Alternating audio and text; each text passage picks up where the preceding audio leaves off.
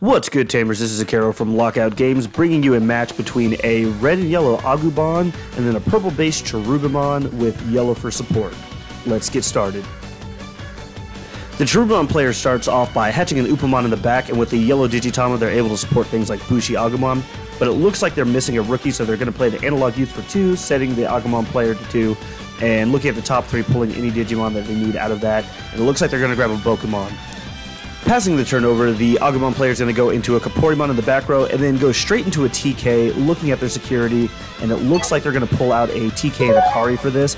So it seems like both decks have a pretty extensive amount of Tamers, especially the Cherubimon player, and they want to set those up in the back row so that they can get their combos off. And we do see the Pokemon being played on the Cherubimon player side, so this is going to let them look at the top 5 cards of their deck. They're going to be able to pull a 10 Warriors or a Hybrid out as well as a Tamer, and we do see them selecting the Rihimon, setting up that little loop that they have, especially with Cherubimon. And then the Agumon player is just going to play the TK, so we see a lot of setting up coming from both of the decks, just passing the turn back and forth and really using the memory that they're being given by both opponents. So we do see a Koichi coming down for the Cherubimon player that's going to let them draw a card and pitch a card. And the Agumon player sends a turn right back with a double Tai Kamiya play, setting up that back row and preparing for what looks like an Agumon to go Digivolve on top of the Kaporimon. So we see the Loimon getting Digivolved on top of Koichi, followed by a Rihimon, and this little mini loop is really good as they're able to apply pressure and still not lose the total amount of Tamers that they have. And they're going to stop their turn by playing a Kari, passing it back over to the Agumon player, who then just plays a TK, looking back into their security. We'll see what card they decide to pull from that. And it looks like they pull a Pokemon. So finally we do see the Bushi Agumon being Digivolved on top of the Upamon for the Cherubimon player. That's going to set up later turns if they can swing with that and get it deleted. And then we do see another Koichi coming down onto the field, allowing them to draw 1 and pitch 1. Agumon finally makes its appearance over in the back row for the Agubond player, so this is going to set up future turns. Once they promote this, they're going to be able to draw 2 and gain 2 memory, and then we get a Pokemon play from the Agubond player as well, so this is actually going to whiff and they're not going to hit anything, so that's pretty unfortunate, but it does allow them to Digivolve on top of their Tamers, and we do see the TK being Digivolved into a Kazumon. They're going to gain that memory and then go straight into a Jet Sylphimon, recovering some security there, being set back up to 5 at the beginning of the game, and now starting to launch some pressure onto the Cherubimon player as they do have 2 Digimon on the battle area and 1 in the back row. So the Cherubimon player is going to swing in with Bushi Agumon. That's going to get destroyed, hitting a Dynasmon in the security. So setting the Agumon player back down to 4, and then we do see the playing of the Cherubimon. So they're going to be able to pop a level 4 or lower, so we're going to see them get rid of the Pokemon. And then they're also able to play a Tamer from their trash, and we do get Mimi coming back into the back row. Both sides having a lot of Tamer and having a lot of combo potential at this point, being able to go off with their strategies. Agumon gets promoted, letting them draw 2 and gain 2 memory, and then they Digivolve straight into the Bond of Bravery, so they are going to sacrifice 2 of their security, but this is going to let them go straight into the level 7, which is very powerful, and have a big effect on this board. It's looking like it's going to be a big turn for Agubond, and then they're going to play a Delicate Plan, so this is going to shut off all the option cards that's going to be in the security of the Cherubimon player, and they're going to get to pop something on attacking, so they get rid of the Pokemon. The first check of the security goes straight to the trash, and then the following 2 actual checks are going to be what looks like a Pokemon, and then an option that's not going to set off. So this is looking like a huge turn for the Agubond player. They're going to swing with the Jet Sylphimon. It is going to live hitting a Koichi, so they are going to get to draw 1 card and pitch 1 card on the Cherubimon player's side. So now they're down to 1 security. This is pretty scary because the Agumon player still has 3 memory, and they are going to Digivolve into a Kazumon, so that's going to give them another attacker, and they only have 1 check left. And they're going to Digivolve into a Jet Sylphimon, giving themselves 3 security, swinging in, and it is going to get destroyed as it does hit the Rihimon, and both are going to clash for 7,000. But now the Agumon player is in a pretty tight spot as the Bond of Bravery is going to go away at the end of the turn, and they do have a vulnerable Jet Sylphimon on the board with only 3 security. The Cherubimon player is at 0 security, but this is where this deck really does shine. After swinging in, if the Cherubimon is destroyed, it is going to get a ton of value as there are 5 Tamers on the Cherubimon player's side, and it's going to be able to bring back 5 separate Digimon, and we know one of them is going to have Rush as it is going to be a Bushi Agumon. So a little bit of thinking for the Cherubimon player as setting this up could be the final turn for them. So they're going to swing in with the Cherubimon, and it's going to hit a TK and a Kari. From here, they're going to go into a Calling from the Darkness. This is going to delete the Cherubimon and set off a whole bunch of triggers. So the first one is going to be the on-deletion effect from the Cherubimon, bringing back 5 level 3 Digimon from the trash. We do see 2 Bokumon, a Bushi Agumon, a Lucamon, and a Salamon. And then, with a level 5 or higher being deleted with Digivolution sources, they're going to be able to suspend the Analog Youth, which is going to let them hatch into the Upamon and also gain 1 memory.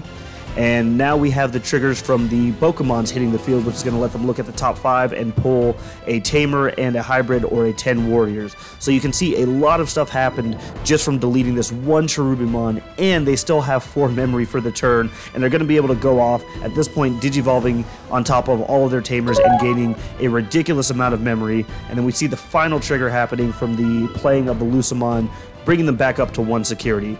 So 1 Digimon getting deleted set off a whole chain reaction of events. We see the Bushi Agumon swinging in and hitting a 2000 Agumon, so it's actually going to live. And now with the sheer amount of memory that they're able to get from Digivolving on top of one of their Tamers, they're going to change one of the Koichi into a Loimon that's going to swing in, hitting an Agubond, but it doesn't really matter at this point because a Kaiserleermon is going to come in and swing for game. So Cherubimon takes the first one. Let's get into the second game. Starting off game number 2, we have the Agumon player going first. They're going to hatch into a Kaporimon and then go into the Agumon, getting that out pretty early and letting that sit in the back row. Let's see what they play for support, and we do see a TK hitting the field, so this is going to put the Cherubimon player to 4, but this is going to keep the Agumon player from being memory locked for the rest of the game, and they're able to look at their security. So they do take a little bit of time, and it seems like there might not have been some great choices, so they pick a Dynasmon. From there, the Cherubimon player is going to go into a Salamon on top of the Upamon in the back row, and then play their own memory resetter. So this is going to be a mat, not being able to bring back a Digimon or an option, but it is also going to set them to 3 memory for the rest of the game. And then we see another mat hitting the field. They're not going to get the most out of Tamer effects, but they are going to have Tamers on the board. And speaking of which, the Agumon player is going to throw down a tie. So the Salamon gets promoted on the Cherubimon player side, and they're going to swing in for 1. And then going to play the Bokumon after this, looking at the top 5 and deciding what they want. So both sides right now look like they might be bricking, as the tie into passing of the turn on the Agubon player side tells me that they might not have anything in hand right now that they need, and they didn't promote the Agumon as they want that as an option for the Agubon later. But we do see the mat going into a Loimon, and the Bokumon's just going to extend that turn. Once again, a really great card for any hybrid deck, and really just does so much for the amount of memory that you pay to get it onto the field. I would say at this point the Cherubimon players add a little bit of an advantage, as they do have a Bokumon on the field, which is going to help extend later turns, and it helped extend this one to the point where they're able to play a Kari, which is going to tax the Agubon player if they attack into the security. But then we see an Atomic Blaster hit the field, so that's actually going to wipe out the Loimon and the Bokumon, and that card in this format is just really powerful, being able to delete up to 8,000 DP worth of Digimon. So the Cherubimon player is going to go into the Upamon in the back row. At this point, they're kind of resetting from scratch. They do have some Tamers on the field, but without a Bokumon to get the most out of that, it is going to take them a little bit to gain that momentum back. So we do go into the Loimon on top of the mat, and that's going to draw into the Bushi Agumon that's going to Digivolve on top of the Upamon. And then lastly, the Loimon is going to go into the Rihimon, setting up, once again, that nice combo of being able to replay Tamers and pretty much get you a free attack without having to worry about the Rihimon being deleted. And then we see a huge just slap down of Dynasmon, sending the Cherubimon player to 10. This is going to keep them safe for a little bit due to its ability to bring back the top of your deck as a security once you're at 3 or lower once per turn. So this might not be the worst play, and it does seem like they have bricked out pretty hard on the Agubon player side if they're hard playing a Mega and not able to do too much more with the Agumon. Rihimon swings in, not worrying about deleted, and of course for this one swing it has jamming because it hits a tie, which is really going to help out the Agumon player when he promotes that Agumon. And then a Bushi Agumon swings in, hitting the Bond of Bravery, and due to the Dynasmon's ability, it's actually going to recover 1 security, so keeping him at 3. And then we see the named card Cherubimon being Digivolved on top of the Rihimon. This is going to let them pop a level 4, but there isn't any on the Agubon player side, so they're just going to get to play a Tamer from their trash, and they go with a Madishita.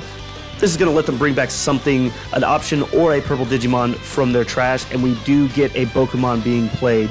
So at this point, I would say the Cherubimon board has pretty much stabilized back again. They're in a very good spot as they have 3 Tamers on the board, a Pokemon and a Cherubimon that's not afraid of being destroyed, as a Bushi Agumon is in the trash, as well as some other Digimon. And speaking of destroying the Cherubimon, we have a Death Claw hitting the field. So Cherubimon is going to get destroyed, once again setting off some triggers. First thing is going to be the Analog Youth that's going to hatch the Upamon and give the Cherubimon player 1 more memory. And then we have 3 Digimon hitting the field. One of them is going to be a Bushi Agumon, a Pokemon, and then a Salamon. And the Pokemon trigger is going to let them look at the top 5 and pretty much pull whatever they need to continue extending their turn. At this point, there's another Pokemon on the field that is able to be used to gain memory, and we do see that happening with the Kaiserleomon Digivolving on top of the Kari, gaining them 2, and then swinging in with the Bushi Agumon, hitting a Zoe. So they're going to be able to look through their security and pull a hybrid. They do see the Jet Sylphimon, so they are going to be able to recover money from that. But at this point, the Cherubimon player is at such an advantage, so they swing in with a Kaiserleomon, and it does hit a Bond of Bravery, and that is what looks like the 3rd one that was in security. So now we know where all of those were at and why the Agumon hasn't been pushed up. And from here, the Cherubimon player is just extending the turn, going into another Kaiserleomon, and then a Rihimon on top of that. And from here, you can just see how powerful Pokemon with that many Tamers in this deck really is. It's able to continue its turn and extend and just do a lot of swings back to back and put the opponent on the defensive.